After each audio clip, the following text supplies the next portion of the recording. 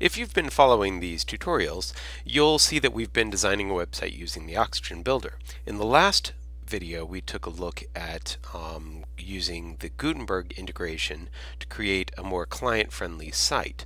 Now, one of the things that we also did was create a custom plugin to be able to inject some stuff into the page.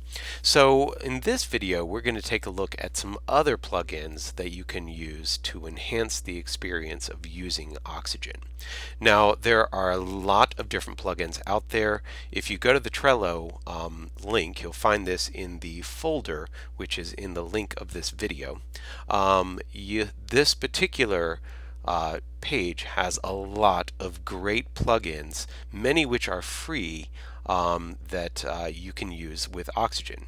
Now, there are some that you do have to pay for, and so just taking a look at some of the free ones, the one that we're going to look at here is Oxygen Checkpoints. This is a really helpful plugin.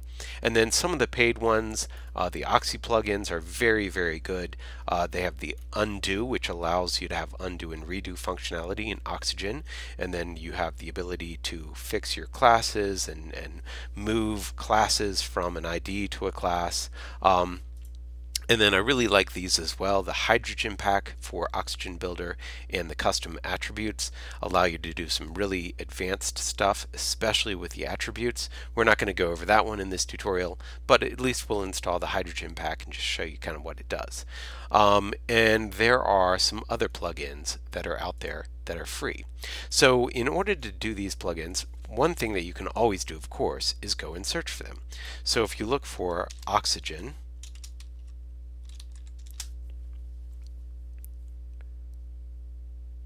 one of those plugins that we used at the very beginning was the Editor Enhancer. Another one that I think is really good is this WP Dev Design Oxygen Navigator, and I already have it installed, so I'll go ahead and activate that one. And I activated it with a control click. The Oxygen Currently Editing is also a nice one to add in. And then also this Essentials, you can go ahead and install that one. So these WP Dev Design ones are really quite nice. I'll go ahead and activate that one, and then finally activate the last one as well. Now, of course, you could have just activated one and then activated them all in here. So I have those all activated now. And let's go to a page such as the services page, and I'm going to edit this in Oxygen. Now, before I do that though, I know that I'm not going to be using any Gutenberg content at all. So I'm going to take this message all out for my client and say, this page is edited with Oxygen. And I might put that note in there just so they know that any content that they put in here is not going to work. Any content that they put in Gutenberg, that is. So now I'm going to edit this page with Oxygen, but before I do that, I'm going to go ahead and use the catch-all template. And the reason why is because I want to make sure that I have a full screen experience instead of it being contained to just the page width.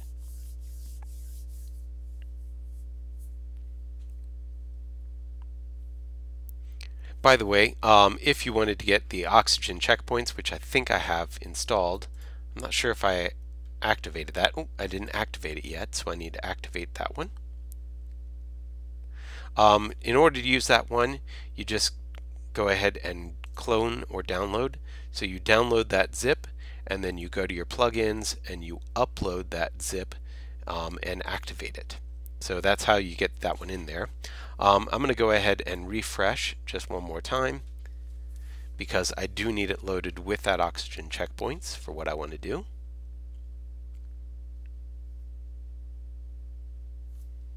Alright, so I'm now editing the page, and I'm going to add some stuff from the design sets. I'm going to go to the Atomic.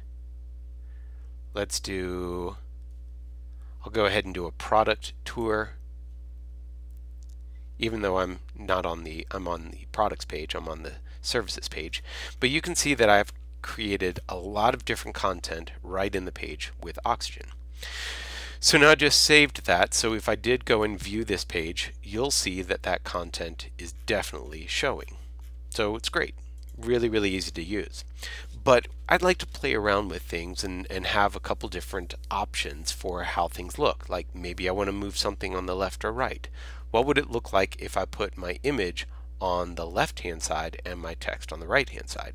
So if I move that over and then move the other stuff over, you'll notice that one of the things that people kind of complain a little bit about with Oxygen is that there's no undo if I decided that I didn't like that.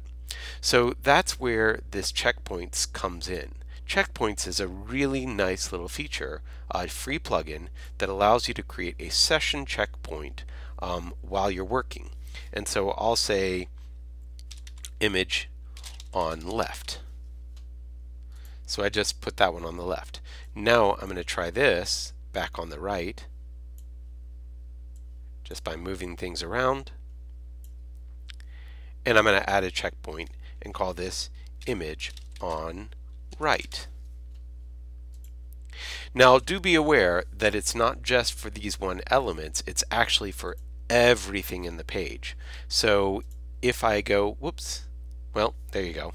I went back to view it again, which I really didn't need to because I already had it here. So here it's where it's on the right, and then I'll apply the image on the left one, and you'll see it's now on the left. If I save that and refresh my page, you'll see I've just flipped the two of those.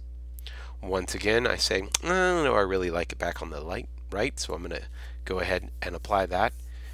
And then, of course, you would save the page. And you'll see that's now on the right-hand side. So in using these checkpoints, you just have to be aware it's saving everything for the entire page itself. So if you wanted to rearrange things and one was over, on top of another one, you could change these to whatever order that you want. And of course, you could then make a checkpoint for that. Now, if I refresh, watch what happens. That means now my checkpoints are going to be cleared out. And the reason why is because those checkpoints are only active in that one editing, let's say, session. And so just be aware that as soon as you refresh the page, all of those checkpoints are gone. And they're really just meant for you to have some flexibility to try out some different looks in that particular page that you're currently in. Now, there is another plugin that I'm going to go ahead and activate, and that's the Hydrogen Pack. So Hydrogen Pack is a really nice plugin because it has some really neat little additions that it can do, including keyboard shortcuts. So if I refresh this page, reload it,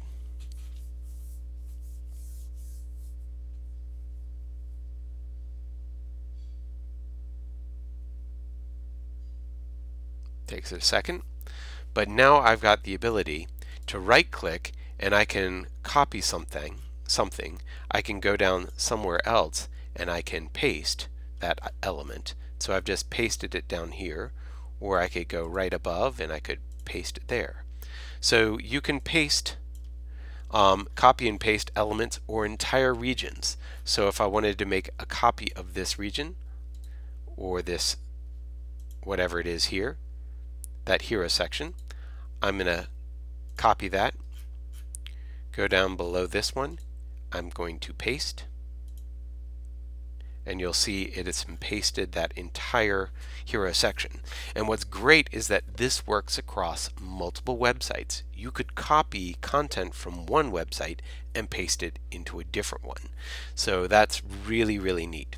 Some of the other functionality that you get are the ability to make this reusable. You could rename it if you wanted to, or you could change the ID, but I've noticed that this ID change does not always work. That might be because I'm in the preview or alpha version of the Oxygen Builder. It also changes your drop downs or your structure panel and makes this a little bit more drag and drop friendly, I believe. But that's a really nice plugin, especially for that copy and paste functionality. It's really, really nice. So I certainly suggest you taking a look at it. Now, there's tons of other plugins, of course, that are out there, so you should definitely take a look at those. Once again, the undo of Oxy plugins is quite nice, and they actually have a new plugin that's coming out fairly soon, which is going to be called the Oxy Toolbox.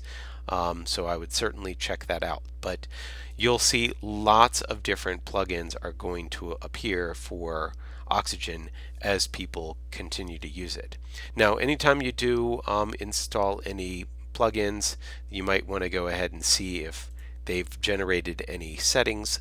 For example, we did the currently editing and the Oxygen Navigator, and so this shows me the templates and the pages using the Oxygen Navigator.